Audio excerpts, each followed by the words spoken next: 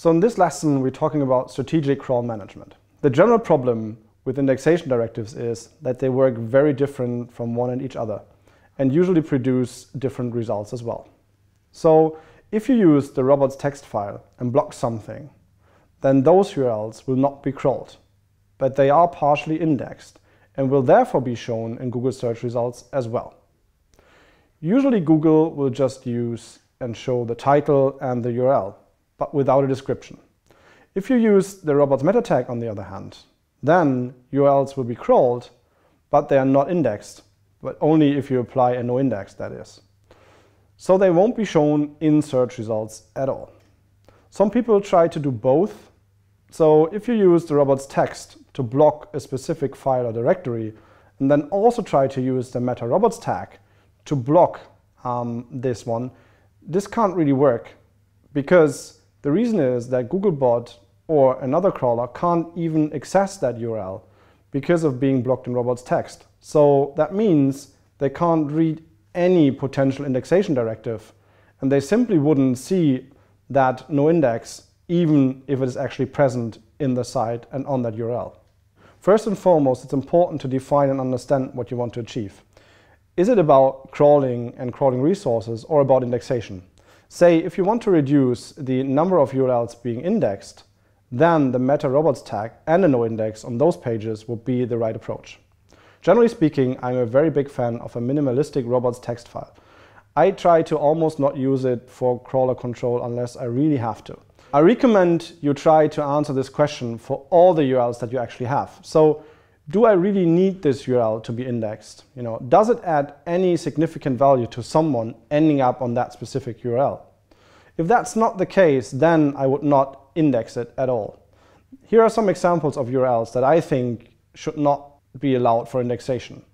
I would never index empty or also almost empty category or tag pages, nor would I index different versions of the same URL created by filtering or other types of content being somehow rearranged. So that could be sorting, listings going up and down, etc.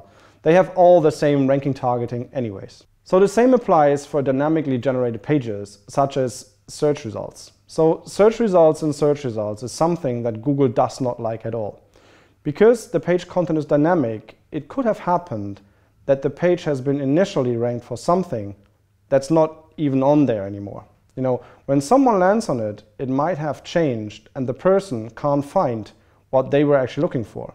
And that is a really bad experience for the user. That's also true for nearly all types of those no result pages. You don't want those to be indexed at all. Also make sure you do not index several versions of one page.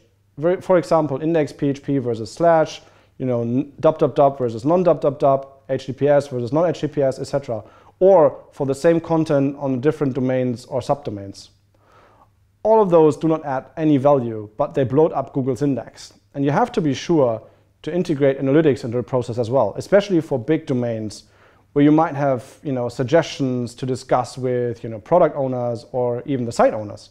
Very often people suspect that they need a URL for a reason, but if you take a closer look, you will very often find that the above-mentioned types of URLs literally drive zero organic traffic, and the discussion is actually highly irrelevant because you don't need them.